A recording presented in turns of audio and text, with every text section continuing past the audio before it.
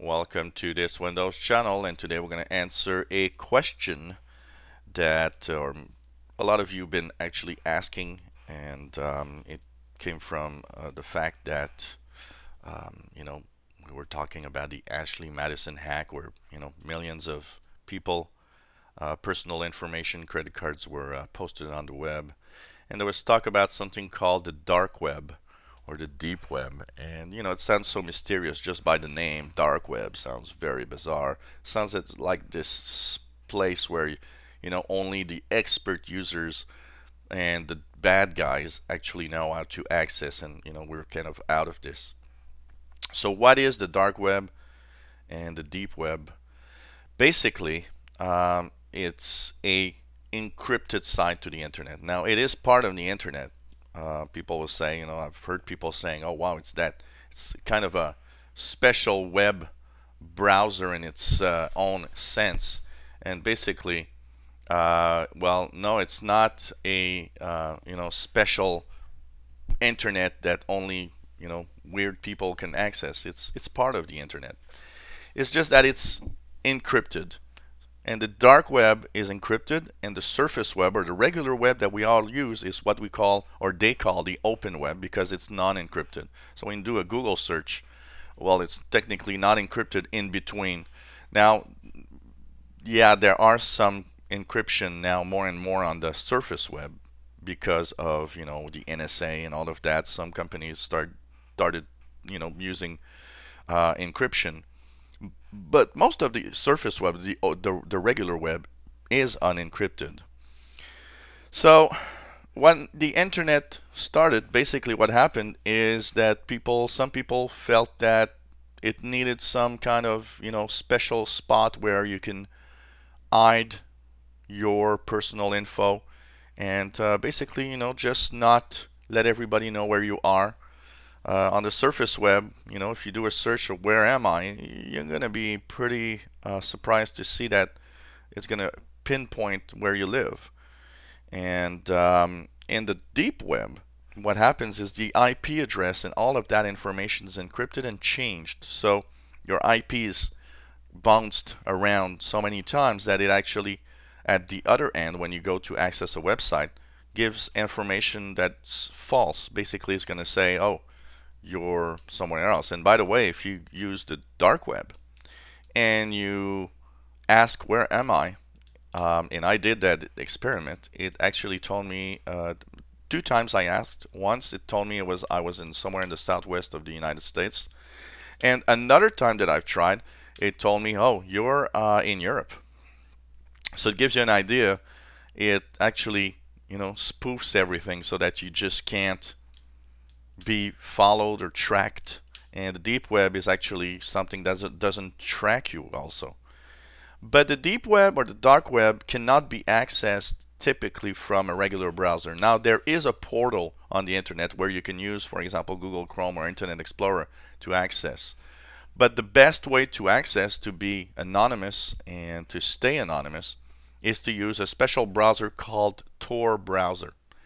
And this TOR browser is a special browser that connects and is totally encrypted when you're going on the dark web. And what's interesting is that the TOR browser also lets you go to regular websites, but because it uses specific spots on the net to connect before, it actually will give false information to, say, Google or whatever website you go to, so that it can't track you and know where you are. So that's another interesting capability of the Tor browser. The Tor browser connects to what we also call, because the dark web is also called, the onion router. And this is another name for the same connection. And that's why many of the websites on the network for the dark web will end at .onion. These are, every website that ends with .onion is a dark website. Now, what's the difference between dark web and deep web? The dark web is that encrypted space on the internet for these websites. The deep web is all the websites that aren't in any search engine, because they try to stay anonymous and they don't want to be tracked. Now, there is a search engine for that. Now, how do you access the dark web or the deep web? First of all, you need the TOR browser that I've shown you, and I'm going to put the link to the download if you ever want to try it. Now, I've got it here on my desktop. Here's the TOR browser that I'm starting. And it is a little different. It takes a little more time to start because you see here it makes a connection to the internet in a very unique way.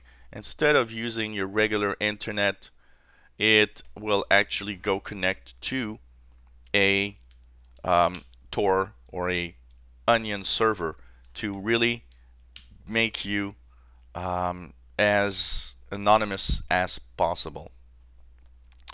Now, once you are here, you can actually go to different websites. There's a lot of websites on the internet for TOR, and you can, just enter any website that ends in Onion. So first of all, you need to know a few websites if you want to use it. You can also, try some website. There's, I think it's the hiddenwiki.org website that has a list of different websites. It's not Hidden Wiki, but it's something like that. I just forgot. So basically, on the dark web, you have .onion website. Okay, it's the hidden here. That's the hiddenwiki.org. Now, this website has a list of different websites you can access. And if you notice, every website that is on the dark web ends at .onion. That's the first thing that you notice. When you're on a website and you see it's .onion, that means you're on the dark web. That means that website is encrypted, and it's kind of hard to know where you are. So let's check. For example, there's DuckDuckGo search engine here that you can click, and as you see here, it's going to connect. Now, connections are a little longer on the TOR browser for a simple reason. Because your IP and your connection bounces around and many different servers, it will take longer usually to connect to a website, because instead of having a direct route, it takes a detour. But that's to keep you anonymous. And at the other end, it doesn't say that you're in Montreal. It says you're somewhere in the world, but it's kind of hard to know because your IP at the other end isn't the IP that you have typically at home. Another search engine here is Torch. Torch is a TOR search engine, and this one, what it does is it goes on the web and tries to find .onion websites. And so you can, search for all sorts of information. Say you want to have information about, I don't know. Let's see if there's weather stuff on the. There's pretty much everything. You know what? On the dark web, you will have a lot of websites that do pretty much the same thing as the regular web. The only thing is that these websites are going to, end with that .onion and have different ways. And you know what? One of the things that is interesting when you look at this, it shows you so much how it actually the internet looked at the beginnings, the first websites and the first places we would go to. So what's the, what are the bad things about the dark web? First of all, you got to know that 90%, according to, these are real statistics, according to some of the statistics we've seen, 90% of the dark web is actually okay. It's not anything bad. It's people like you and me that just never want to be tracked and just want to use that part of the internet so that nobody knows. But the last 10% is the bad guys, and typically most of the bad guys and most of the hackers know about this and know of specific spots where they're going on the web.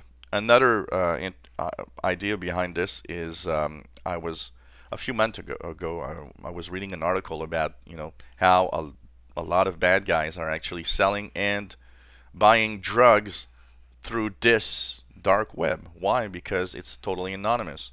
When you buy the drugs, Um, Everything is encrypted. Nobody sees what you're doing, and nobody knows where you are. So even the seller. So the seller that wants to sell drugs will sell it there because he knows he can't. It's very difficult to get tracked.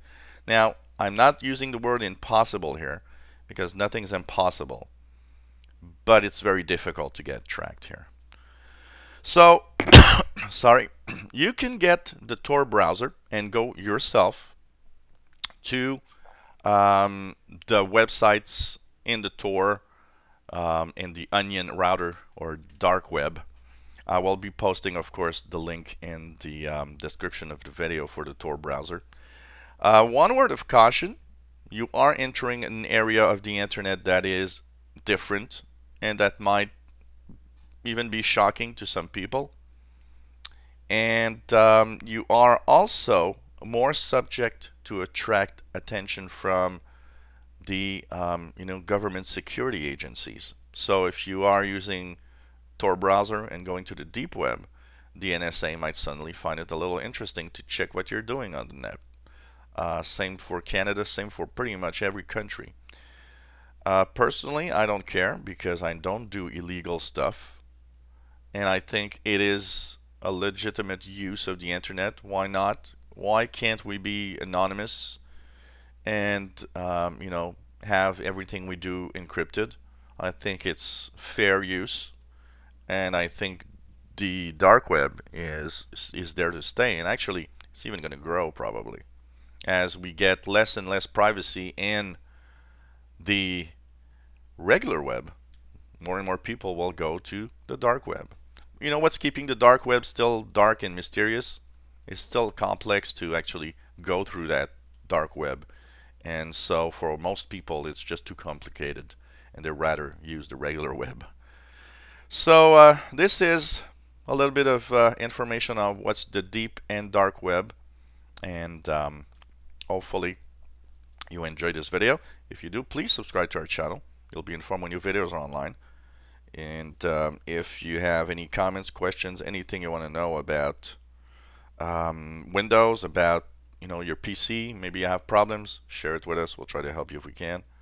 And hopefully you enjoy our videos, and we'll come back soon. Thank you for watching, and hope to see you again.